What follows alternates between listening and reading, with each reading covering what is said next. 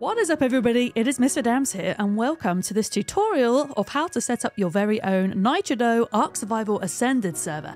So if we go to the Nitrado website, we can see that ARK Survival Ascended is actually the very first game that pops up. And before we get our server and set it up, we will need to create an account. So you need to go to the top right here, log in, and then register, follow the steps there, and then once you are done, we can navigate back to the main page here and we can click rent your game server now, which will give us a whole host of options for servers. The standard is the 20 slot server for 30 days rolling subscription at £17.07. But you can have a few other options if you wish. You can even go as low as 3 days. Perhaps you just want to try out ARK for the first time, or maybe you're holding a weekend-only event. So a 3-day subscription for as little as £4.24 there. You can even customize your own server if you want. You can change the amount of player slots by dragging the slider along. You can see the price of the server changing on the right-hand side there. And you can even change the amount of time you want to purchase your server for. If you do choose a longer run time, at 90 days you will get 9% discount, and at a whole year you will get 18% discount. Let's just assume for today's purposes we're going to go for the standard 30 days and 20 slots. We can also see on the right hand side here that London is where my closest server is. As somebody living in the UK, I will get 9 ms ping for ASA. But if I want to choose the location of my server, perhaps I'm playing with people who are in America, for example, I can scroll down and I can choose a different location for a server, any on these lists, and they all have a traffic light system as to how good that ping is. But if you can, I would always try to get your server as closest to you with as small a number ping as possible for the best possible connection. So when we're ready to go, we can choose this configuration here, and we can pay by a number of methods: PayPal, Visa, MasterCard, etc. And most importantly, on the right hand side here, if you type in missv5, that will get you a cheeky 5% discount, which will be valid for the first 100 people that use it. Once we're done, select the payment method, we're going to hit order. And once that is done, we are ready to start setting our server up. And to do that, we're going to go to the top right hand side to where your account name is and go to My Services. And then this is a list of all the servers I am currently running. I'm going to scroll down to this one here. The one I chose actually has 20 player slots. It is currently turned off, as we can see. And if we want to change the settings, we will need to click the web interface button. So this is the server dashboard. We've got a bunch of statistical information about the server here. Everything is saying 0. That's because our server is currently turned off. You scroll down, you've got ARKon information and FTP information here. You don't need to worry too much about those things if you are just starting out with setting up your server. But something I would definitely do here on the left is get yourself into general settings and change a few things before you get started. First of which being your server name, because you're going to want something that is easily searchable once you get into the game. Do set a server password and an admin password as well. Have a look at your map name, because at the moment, as of the time that this video was created, we've only got the island and scorched earth, which are the official ASA maps. So you're going to want to make sure that you select the right one for your server. We've also got custom, which applies to any modded maps that you wish to play on. So you would need to select custom there and then type the name of the map mod in there. I would say the next thing to maybe look at before starting your server is the PvE and PvP settings. Because if you scroll all the way down here to PvE, we'll see that I have ticked PvE, which simply means player versus environment if you're completely new to the game. By default, this is actually turned off, which means it's going to be player versus player, which means you can damage other players, their dinosaurs, and their structures, and vice versa. So depending on what playstyle you want, you're going to want to make sure you tick the correct button here. Now, besides these things, there are so many different configurable options and settings for ARK. And those are the very basic ones to get yourself going. So if you're ready to go, simply hit save changes. That's going to save all your changes. Do make sure that your server is turned off if you are making changes to any of your settings. Otherwise, you might have some problems with them saving and the server starting back up. However, there are a few settings that you might want to consider changing in order to optimize your gameplay experience for how you like to play the game. And some of the most common server settings I get asked about for what I use on my personal servers include the amount of XP that my character gains through doing various actions in the game. I actually have this set to the default of 1. But if you scroll down to here, this is how you can change it. You can increase the amount of XP through doing various things in the game, depending on how you like to play. I would say secondary to this is probably the amount of items that I harvest, the harvest rate, which I actually have set to 2 the default is 1. So that means every time I hit an item to harvest it in game, I'm going to get double the amount of resources that I would have done otherwise. I would say the next thing to probably take a look at is the taming rate. So I have mine set, you can see here, to 3 from the default of 1. So that means dinosaurs will tame out at 3 times the rate that they would do on official servers. And then the most commonly asked about group of settings that I get are the baby settings. If I scroll back up to here, by default the disable imprint dino buff is actually turned off, and I think we want this on. It means when you imprint on a dino, a baby dino, as you are raising it, that the player who imprints on the dino actually gets a buff to damage and resistance. So I definitely think we would like that turned on, so I've actually ticked it off there.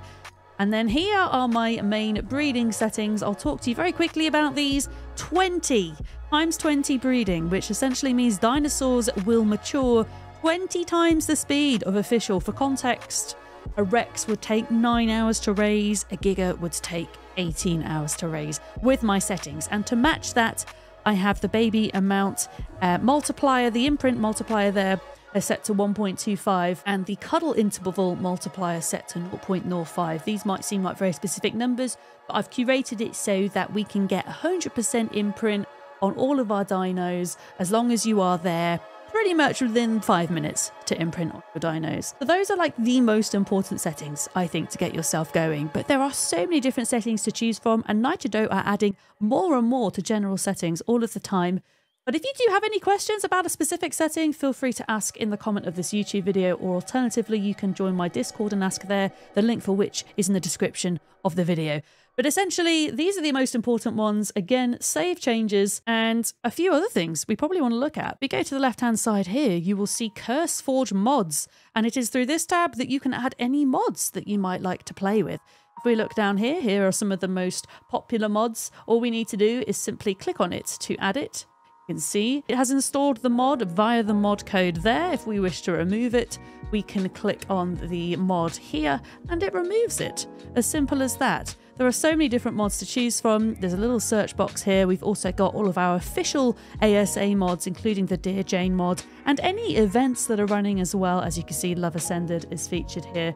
So definitely have a look through these if you like to play modded and give them an experiment. Also important on the left here are the config files. This includes the game.ini file and also the game user settings.ini. And here you'll find all of the settings written out that you have chosen in your general settings. However, there might be a very particular setting that you wish to add that isn't in the general settings. And essentially these files are where you are going to add those. If you're just starting out, I wouldn't worry about this too much, but it is an option for you if you wish to get more complex with your server settings. If we also look on the left here across ARK, this is a new feature now that is active, whereby if you wish to have several servers running at the same time with different maps, for example, you can set a cluster ID, there we go, and we can copy that into any of our other servers' cluster ID box. And what that will mean is that when we're in game, we can transfer our character, our belongings, our dinos in between servers.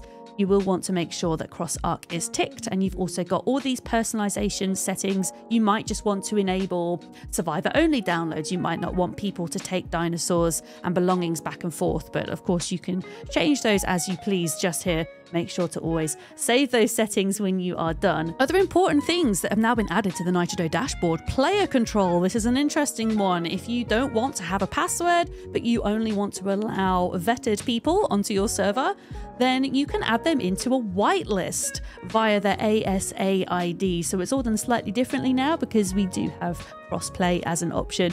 So all you would need to do is add a player by their ASA ID. If anybody needs to know how to find this information, just ask and I'll be happy to be able to provide it for you. Then you can add them in here. In terms of whitelisting, I'm not quite sure why it works this way, but you need to go back to your general settings as well and scroll down to the box which says, here we go, exclusive join. So if you're doing a whitelist, click exclusive join and also add your player's ASA ID in this exclusive join box. For server health, it's really important to have a server restart that happens every day. And this is exactly where you can set it. The way it works is you want to set it not every hour. That would be an absolute nightmare. For some reason, it doesn't allow you to set it at an exact time. It's going to happen between a 5-minute interval. So I tend to go for as close to the hour as possible. I tend to do 8 in the morning because where I am, that's when hardly any players are on. So to get to as close to 8 in the morning, I have to select hour 7, 55 to 59 minutes. It's going to happen every day, every month, every year.